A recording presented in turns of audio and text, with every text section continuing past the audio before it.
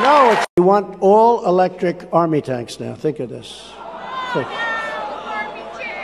So they want to have an army tank that's electric. You can't get it recharged. It doesn't go far enough. It doesn't go strong enough. But they want to have electric. So that we go into enemy territory. We will blast the shit out of everybody. But at least we will go in with environmentally nice equipment. Now, do you believe it?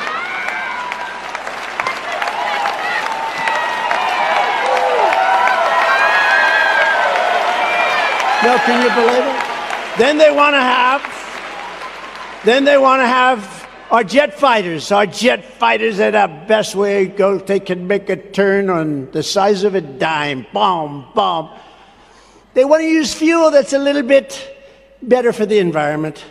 So that as we're attacking some country, trying to devastate some country because they've been bad to us, we go in, we're dropping bombs all over the place, but at least we're not leaving any environmental footprint.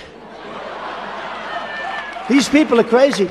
And the problem is, you know, I stopped it because they came to see me. Sir, we have a new fighter jet. We think it's environmentally friendly. I said, who cares if you're dropping bombs all over the place? You're shooting everybody.